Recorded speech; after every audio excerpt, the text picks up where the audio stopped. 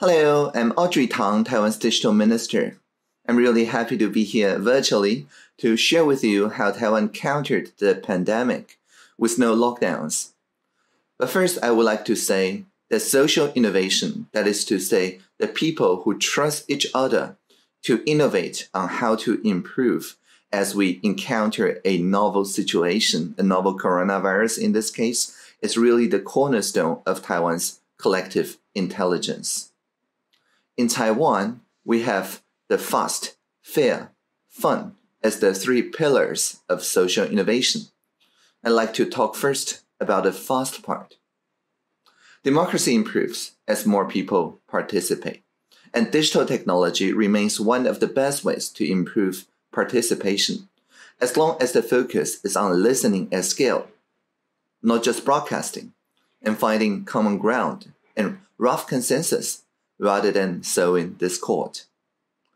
So whereas many economies began countering the coronavirus only this year, in Taiwan we started last year, and we thank Dr. Li Wenliang from Wuhan, the whistleblower, who posted that there were 7 new SARS cases last year.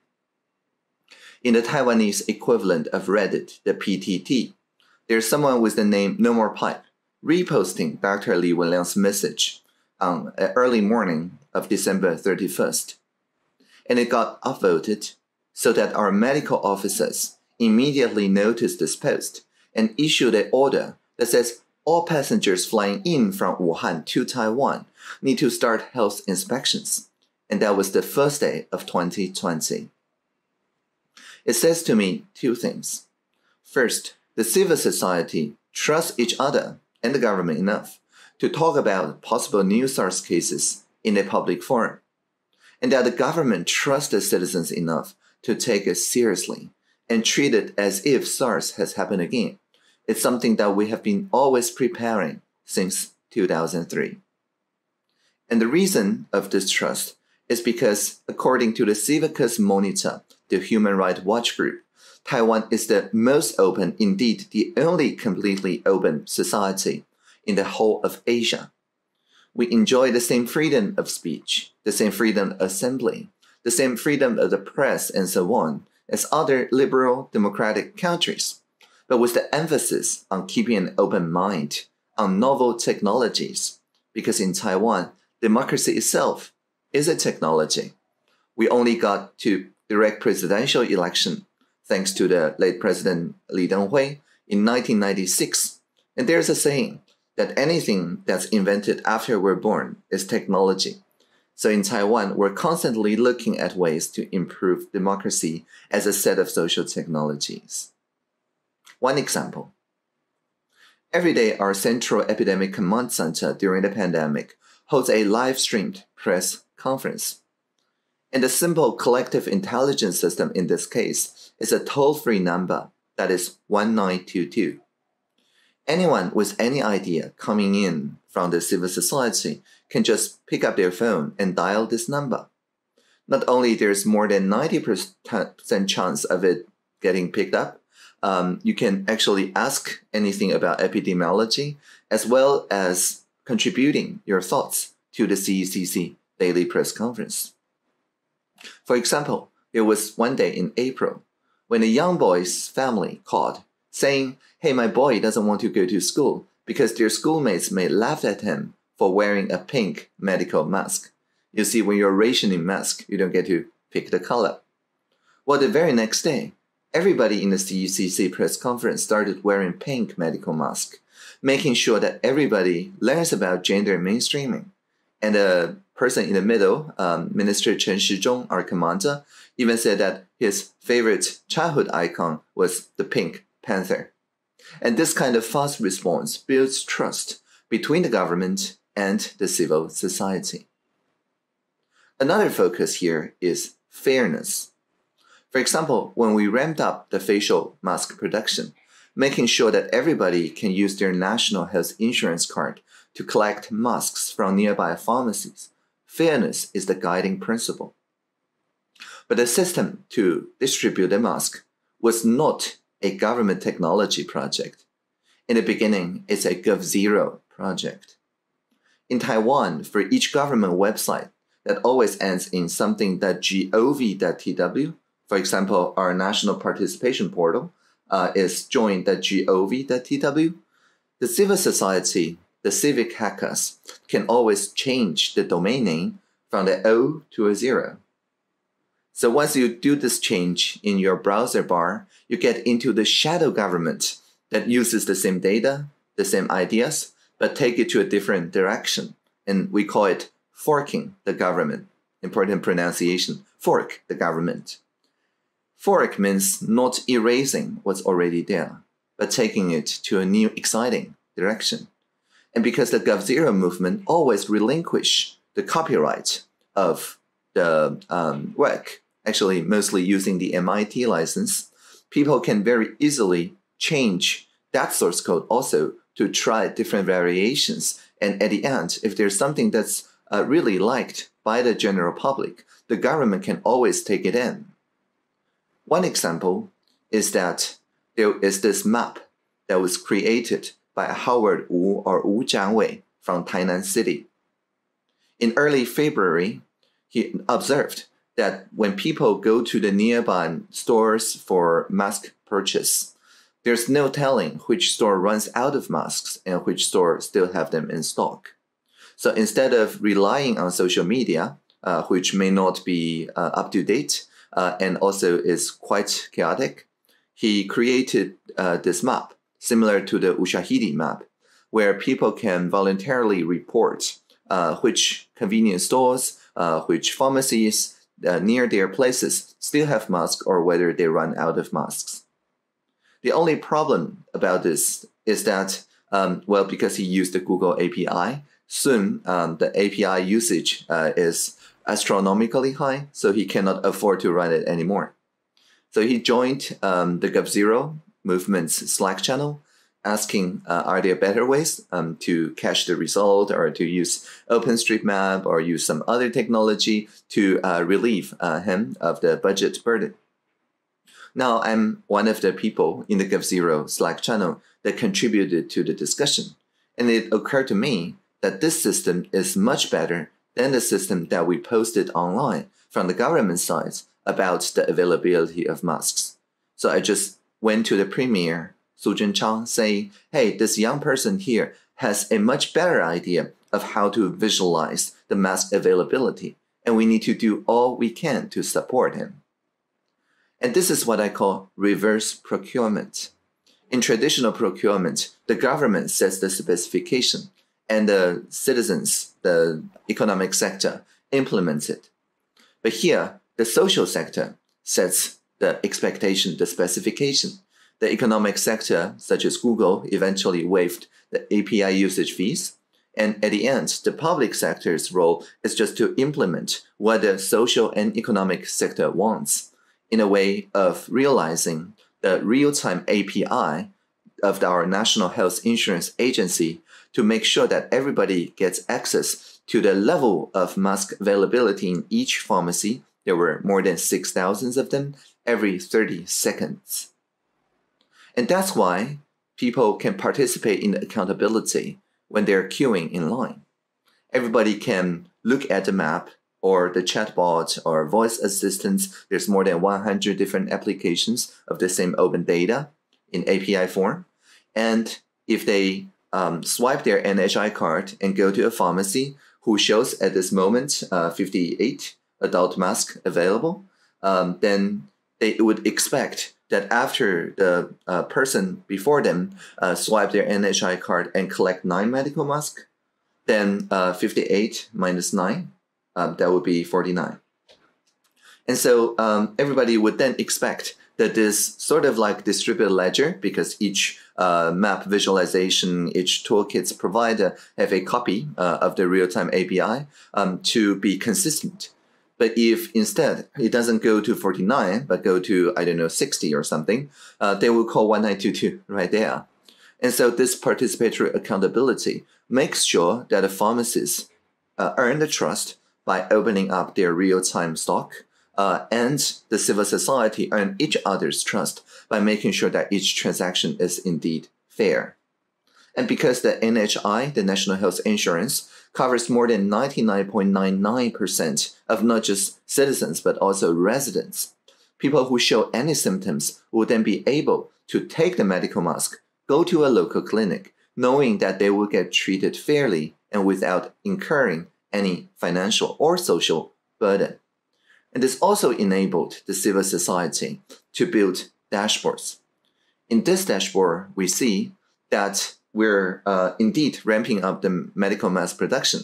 This is the point where we switched from distributing 3 masks for adults per week to 9 medical masks per 2 weeks. And so the supply is indeed growing and people can see it in real time. And there's also people who analyze this and shows us where in Taiwan do we have an oversupply or undersupply. And the pharmacist also has real-time feedback on the kind of supply levels, the people's queuing behavior and so on, and they can always report it in the real time so that they receive supplies as well as the ordering system is always co-created with the entire society. And based on this analysis, we saw that even though that we reached about 75% of people collecting medical masks and using it regularly, the numeric model shows us that to reduce the R0 value to be under 1, it's not enough to only have like 70% of people actually wearing the mask. We need to get to more than 75%, ideally 80%, so that the R value will be under 1. So we asked the remaining 1/4 of population, and based on the dashboard and the focus group, they told us that many people who work in the science parks, like near the Taiwan Semiconductor Company in Hsinchu, or in the financial sectors in the Taipei or New Taipei cities, they work very long hours, actually a longer working hour than the pharmacist. And so before, when we only rationed through the 6,000 pharmacies, they could miss the mask collection simply because, well, after they went off work, everybody from the pharmacies have already went home. And so we need to ensure fairness of all kinds. And that's when we started in early March to work with convenience stores, which opens 24 hours a day. And we use the NHI app, which can validate that you are indeed the person that registered in the NHI using the mobile provider's TWID identification, so that you can authorize that app the access to your SIM card. And if your SIM card is registered to your name and it matches your NHI card, then you can use that app as your NHI card and pre-order the mask to your nearby convenience store. And so you see our premier Su Zhenchang smiling very happily here, and that's because that's the day we started working with convenience stores. And because the convenience stores also served many people, there's more than 12,000 of convenience stores, and then they also joined this co-creation, telling us that even though that this moved the mask availability well above 80%, there's still like 10% or so who could not access the service, either because they do not have a mobile phone, like they're of the very elderly and they could not queue in the pharmacy either, or maybe they're migrant workers who do have a national health insurance card but do not have the mobile phone to their name. Maybe they use prepaid SIMs and so on. And so in early April, we further improved the system so that anyone with the NHI card can just go to any kiosk in their nearby convenience store, insert the NHI card to pre-order to the same convenience store to collect it a week afterwards. And that's when we distribute the mask to more than 95% of the population. And so we ensure fairness of all kinds. And I would also like to share the fun part in fast, fair, and fun. Because this is a stressful time and people do feel anxious. There was a lot of panic buying, a lot of conspiracy theories. And in Taiwan, our counter-disinformation strategy is based on this simple idea. It's called humor over rumor. One example, when there was panic buying of tissue papers, there was a rumor that says, and I quote, "There same material of the medical mask that's being produced in the tissue paper factories, and these were being rationed out to the medical mask production facility, so we will very soon run out of tissue papers," unquote. Of course, that's not true. The tissue papers and the medical masks are not of the same material, but because this travels on outrage, it maybe has a R value of 3, like every hour, on average, each person would share to 3 people on social media. And so there was panic buying. And the same premier you saw smiling in the previous slide, after not even 2 hours, wrote this meme out. And in this internet meme, in this picture, the premier Su Zhenchang shows his backside, wiggles his bottom a little bit, and say in very large print, "Each of us only have 1 pair of buttocks." And it's a wordplay, because in Mandarin, 囤 to stockpile sounds the same as 囤 buttocks. And so this is, of course, hilarious. Many people laughed about it. And because this travels on joy, on humor, it has maybe a R value of 5. So even if this rolls out after the original conspiracy theory, after a day or 2, this reached more people.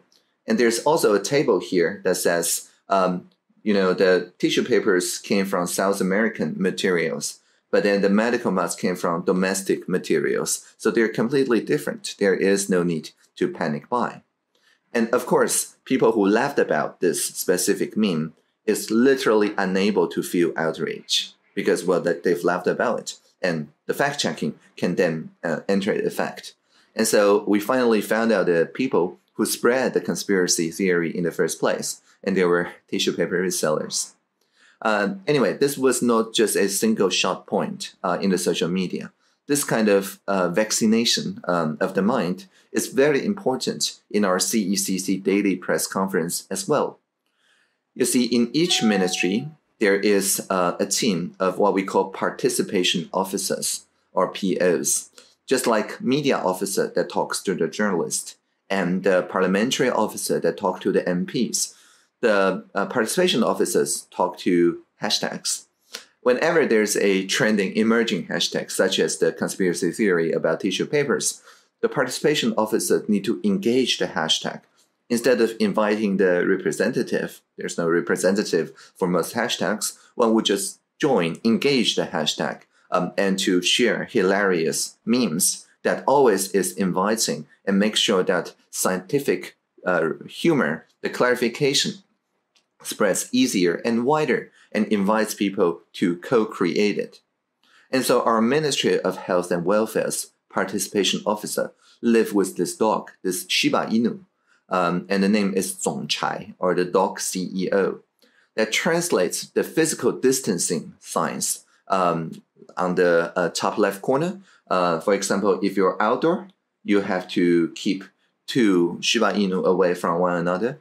If you're indoor, you need to keep 3 dogs away from each other.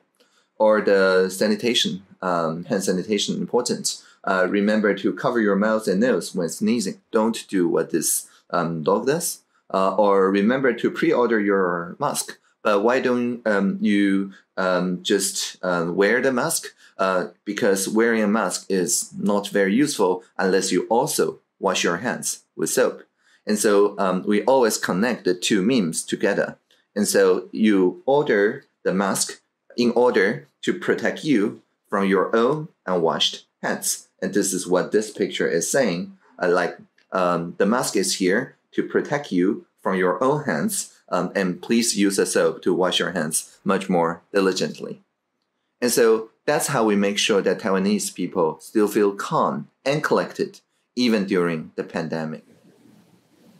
Hi, as you can see in my first video, that's my talk, the most frequently asked questions from journalists, think tanks, and general officials around the world are about how Taiwan uses our digital technology and innovations to foster the social all of society initiative against the epidemic, also the infodemic.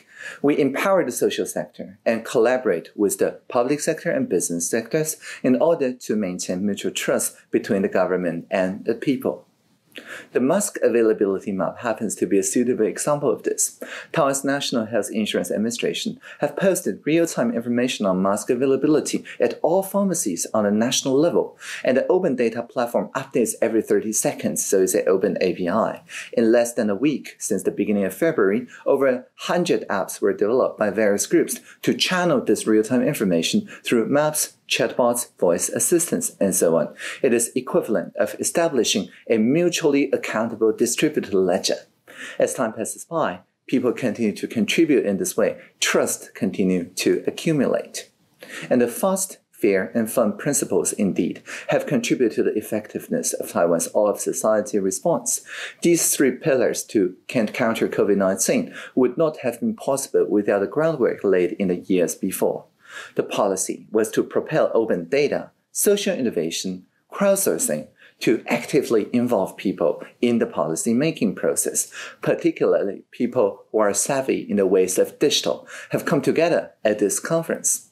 One instrument for this in Taiwan is the Presidential Hackathon, which I want to introduce now in the second part of my talk of how Taiwan has implemented digital social innovation that would also help us dealing with structural issues, including climate change.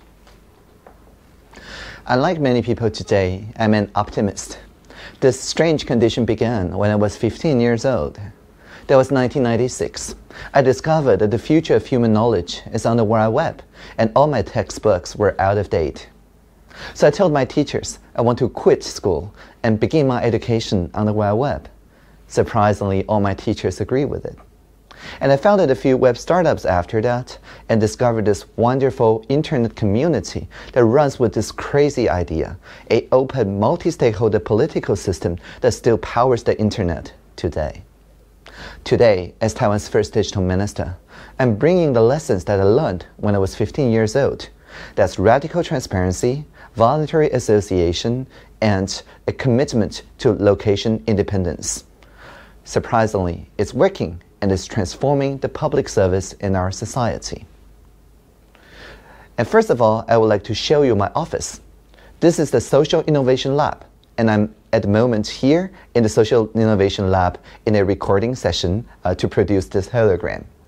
The lab is co-created by hundreds of social innovators. For example, the contribution from people with Down syndrome is the soccer field. You can see there's a unique geometric vision of the world.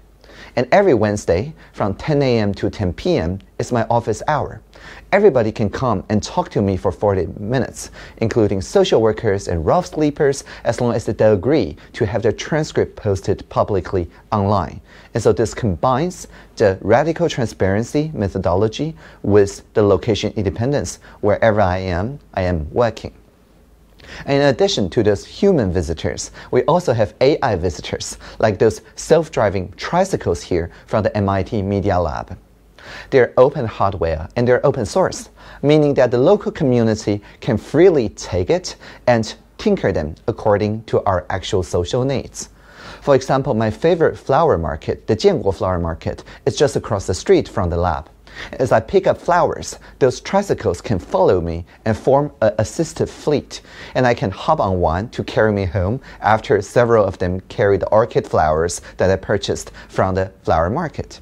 So as you can see, those tricycles is evolving, co-domesticating with human beings. Now they have two eyes, they make eye contact, and they can blink at you. And so to me, AI always stands for assistive intelligence, in the sense that they co-evolve with the collective intelligence into something for the social benefit for everyone. And 2.5 years ago, our president, Dr. Tsai Ing-wen, said an inspiring speech in her inauguration. She said, before, democracy was a clash between two opposing values. But from now on, democracy must become a conversation between many diverse values. And indeed, in conventional thinking, social benefits on one side and private sector profits on the other, for example, are often seen as opposite and often contradict each other, forcing the government to make trade-offs. However, the idea of social innovation brings a brand new way of thinking. For people working here in the Social Innovation Lab, our core objective is achieved by developing business models to address social and environmental issues, and the government's role has changed. Instead of being the arbiter or the planner to trade between the different size trade-offs, we're now asking a different set of questions. We ask, what are our common values despite our different positions? And we say, once we have the common values, can we find solutions that works for everyone? And indeed, in the past couple of years, Taiwan has been consistently ranked as the top country internationally on open data, on internet participation, on women's digital access, digital inclusivity, and is ranked one of the top 4 super innovators by the World Economic Forum. And to encourage social innovation, we invite everyone to challenge or to fork existing laws and regulations, and through an innovative sandbox system. Any innovator can ask an experiment for 1 year on platform economy, on fintech, self-driving vehicles, 5G telecommunication, you name it. Anyone can prove that their new rules work better than existing rules for everyone involved in a community. If the society feels it's a good idea, then we adopt this amendment as a regulation. If it's not a good idea after a year, the entire society learns something from it, and a new innovator can try a different angle. So for example, with autonomous vehicles, Taiwan is the first jurisdiction in the world to legally encourage hybrid experiments of land, sea, and air modalities. So it all needs to correspond to a local need for transportation. For example, the remote islands in Taiwan can really benefit from drone delivery and from self-driving ships. And finally, if the MPs need time to make this into a new law, they can at any time take the regulatory co-creation and consider it in the parliament. And the innovator then can continue to operate for up to 3 years or 4 years to serve people's societal needs, and essentially becoming a local monopoly because everybody else is illegal. But of course, after 3 or 4 years of deliberation, the new law will pass and other providers will enter the area. Now, the Ministry of Justice always reminds me at this point that while all the regulations from all ministries are fair game for sandbox experiments, there are 2 things that are outside of the scope. You cannot experiment with money laundering or funding terrorism. We know what will happen, so we don't need any experiments on those 2 regards. So to discover the common value in each community, I personally tour around Taiwan. So in addition to the Wednesday office hour here, I go every other Tuesday or so to the rural, indigenous, remote islands, and other places to talk with the local social innovators.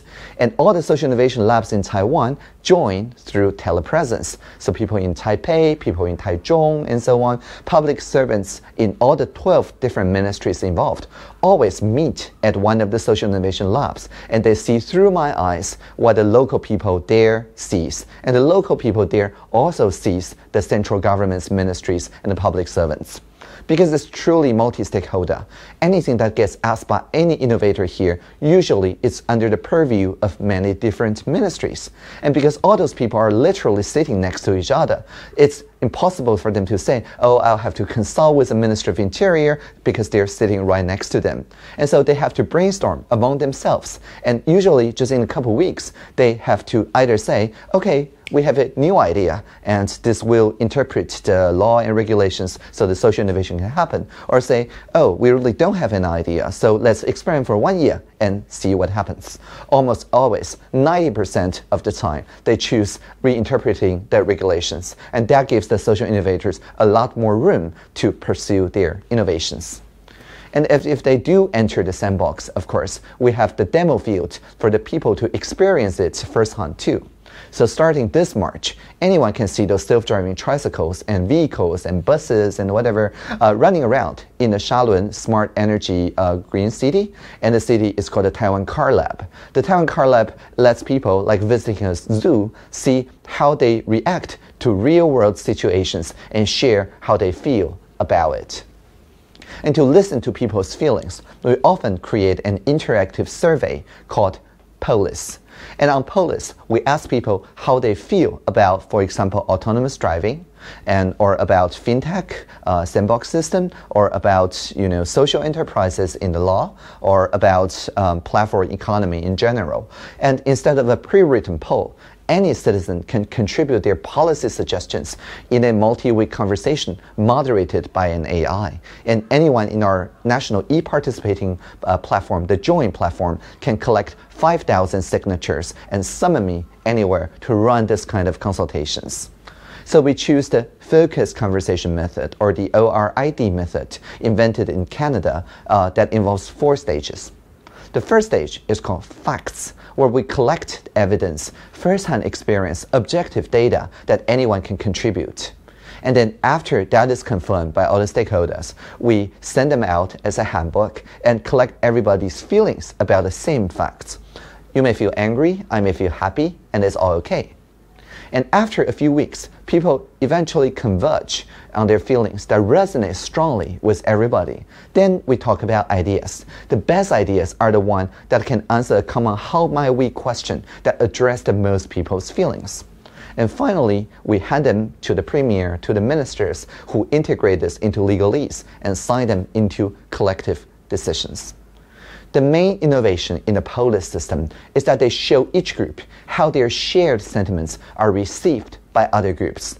And because it lowers people's antagonism, because they can see that the people on different sides are actually your social media friends. You just didn't maybe talk about this thing over dinner, but they're not nameless enemies. And also, because we take away the reply button, it's impossible to make a personal attack to some other person. If you see a few sentiments that doesn't resonate with you, you're then motivated to propose more eclectic, more nuanced sentiments for other people to vote about. So instead of distracting over time, we attract consensus over time. And after we get a set of feelings that resonates with practically everybody, we always see this particular shape. That is to say, most of the people agree with most of their neighbors most of the time about most of the things. While the social media and the popular media may focus on the 5 things that are divisive, actually on the 95% of things, people do have a rough consensus. And so then it makes it much easier for the government to meet with all the stakeholders and check with them on the rough consensus one by one. And so by collaborating with the civic sector, we're building a robust environment suitable for social entrepreneurship to grow, with the power of the civil society brought into the full play by giving the people the power to set the agenda. And in fact, Taiwan is home to one of the world's largest civic technology communities called GovZero, which started in late 2012. In the very beginning, the GovZero was just a domain name, G0V.tw. And whenever the civic tech community sees anything that the government does, and they want to do something that's better, that's more open, more inclusive, more collaborative, instead of protesting, they can just tell people to change the website address, which is always something that gov.tw, into something that g0v.tw. By changing the O to a 0, you get into the shadow government. So in the last 6 years, not only the GovZero communities created hundreds of alternatives or forks of public services, but all of them is open source, meaning that if citizens think it's a good idea, then in the next procurement cycle, the government would just merge it back. And because GovZero, the logo, the domain name, there has no patent or trademarks. We see G0V.it for Italy, and we see the G0V chapters coming all over the world. The inaugural object of GovZero was budget.g0v.tw that shows the national budget. There used to be hundreds of pages of PDF files, but showing them in a way, in the GovZero version, that's interactive, that's fun, and understandable. Anyone can click on one item and drill down to exactly the part of the budget that they care about and start a real-time conversation around that particular budget item and the spending and the procurement and the KPIs around it. And today, in the government website join.gov.tw, we actually merge back this civic innovation. So you can see all the hundreds of the ministry's projects, all their KPIs, all their procurements, and anything that you make a public commentary will be met with real-time response from the Career Public Service. And so in this way, when we talk about open data, we're not just talking about open government data, we're talking also about citizen science, open data contributions in data collaboratives around the entire society. So in addition to turning budget items into social objects that everybody can talk about, people also make their own data to talk about. For example, this is the GovZero Air Pollution Observation Network. This project links the simple air quality sensors called Airbox, which is becoming very popular. More than 3,000 those €100 or so devices is applied on all the different schools and so on, in balconies in Taiwan, so that all the interested people can provide real-time air quality information on their own places. And an exceptional advantage in Taiwan is the full support, not rejection, of the government. As part of the forward-looking infrastructure plan, we launched the Civil IoT program with a 4-year budget of around $150 million. In the program, all we do is making this enormous amount of environmental data on air products, meteorology, water resource, earthquake, disaster relief, and integrate them into a high-speed computing environment. So everybody can collaboratively discover the correlation between social activity and environmental phenomena. And we use distributed ledgers, for example, to make sure that nobody can change each other's numbers. And previously, establishing effective dialogue about public policies around environment was difficult around the world. And so we're committed to disclose all the factors related to air quality, to the whole society, and indeed to climate change, academic communities. And we're very proud that these related products and algorithms are applied all over the world. And so to speak, the CI project, the Civil IoT project, integrates the strengths of both the government and the public. We prove to be capable not only solving our own problems, but also providing such solutions to other countries in similar situations. And to that end, we hold an annual presidential hackathon.